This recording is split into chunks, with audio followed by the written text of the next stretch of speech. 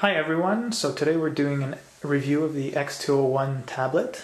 After doing an unboxing video a couple of months ago, we've been using the laptop since then.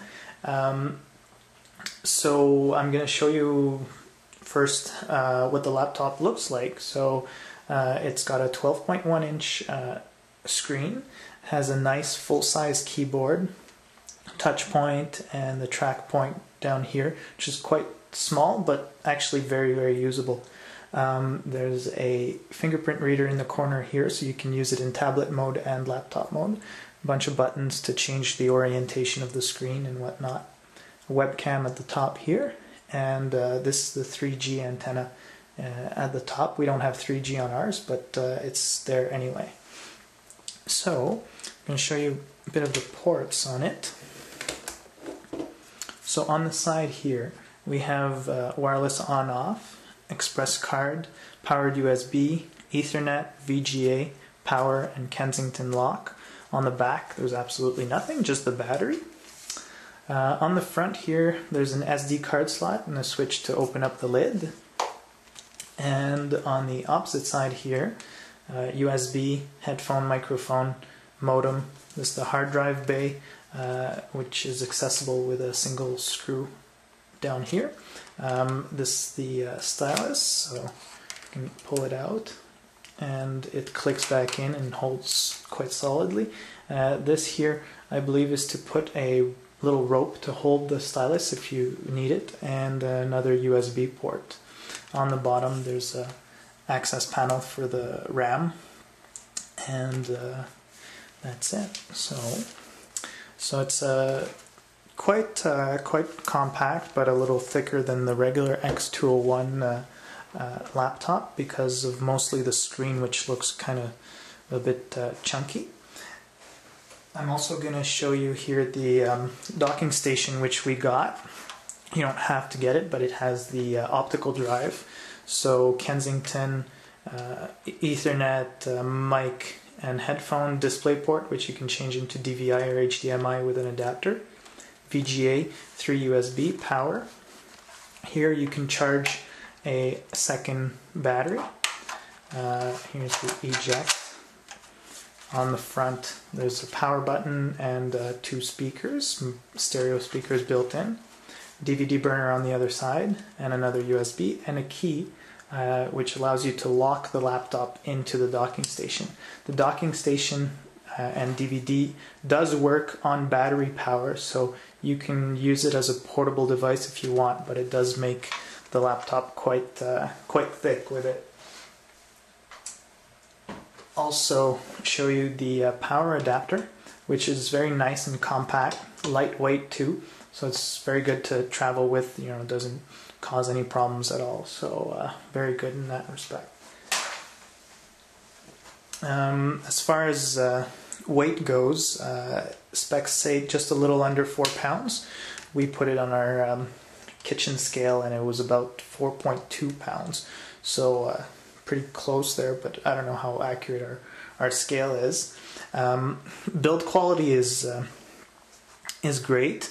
You know, there's no, I'm pushing on the back of the screen, there's nothing here, and the chassis is quite solid, doesn't flex or anything, so pretty good build quality. Some people were complaining about the screen wobble I've seen. It does have a little bit of a wobble. I think it's just made like that, and when you put it in tablet mode, just spin the screen around, flip it down, and you click it into place, and then that click makes it really solid. So really no problem for us there. The touchpad and track point obviously work great. Although it's small, it's really useful. I like it. My girlfriend prefers the track point, so at least both options are available now. And the keyboard is great, of course, the classic ThinkPad keyboard. We were a bit disappointed that there was no digital video port on the laptop itself, but you know, we can live without it. So the screen is actually very nice. It's it's actually pretty bright. This is brightness 9 out of 15, and the viewing angles are really good. You can go all the way to basically 180 degrees.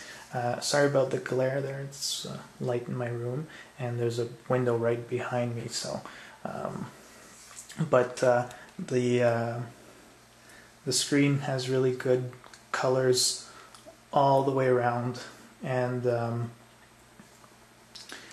basically the brightness dims a little when you get to extreme angles, but the colors don't switch. So that's really good. So as far as battery life goes, right now it's at 5 hours and 32 minutes remaining on 84% battery life. When the screen is dimmed a little, like I have it when I'm browsing the web on the couch or something like that, at 3 or 4, I can get 6 to 7 hours of battery life. Battery life does, however, suffer when you use it in tablet mode, especially when you use it in multi-touch. So I'm going to show you how multi-touch works.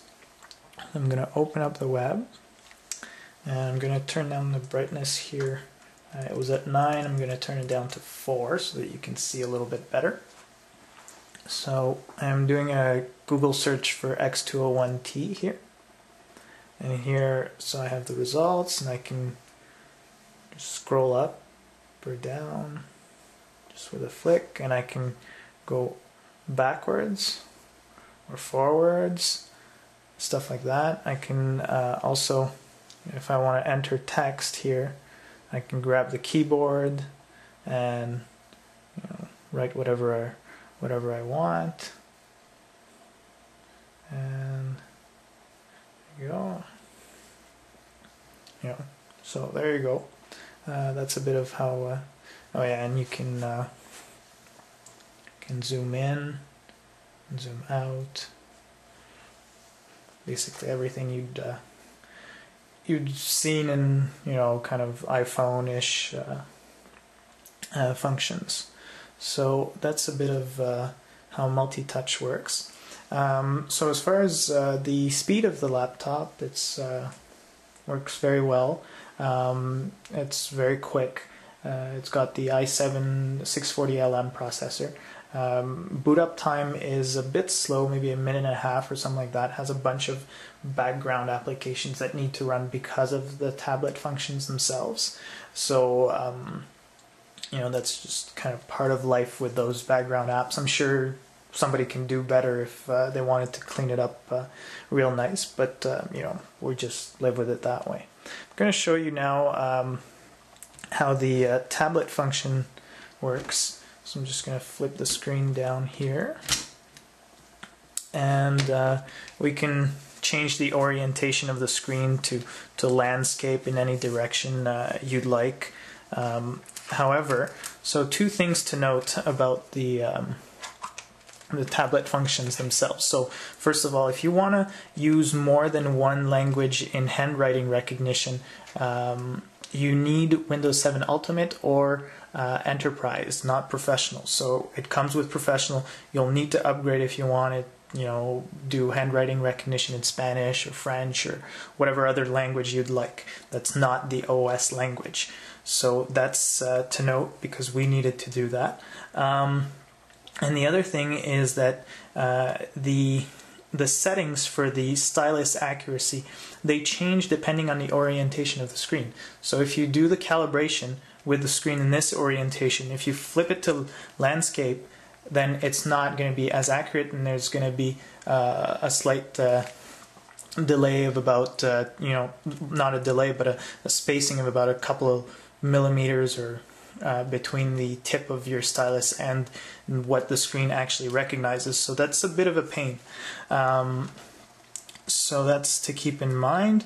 Now, so this is a Windows journal here, and I can write whatever I'd like here, and check this off, and check this off, and I can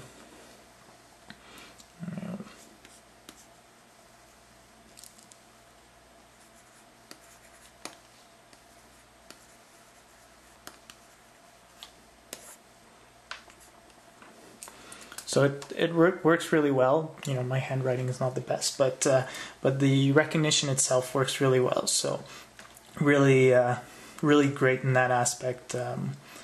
We were really impressed. So we haven't done any drawing, so I know a lot of people use tablets to do drawings. So I can't say how that works. So you know, I have no experience in that. And last is just I wanted to touch on the speakers.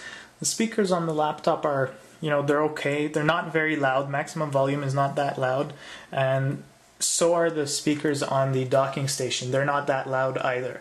So, you know, just keep that in mind if you're kind of hoping that the docking station will save you. It may not, depending on what you want to do with it.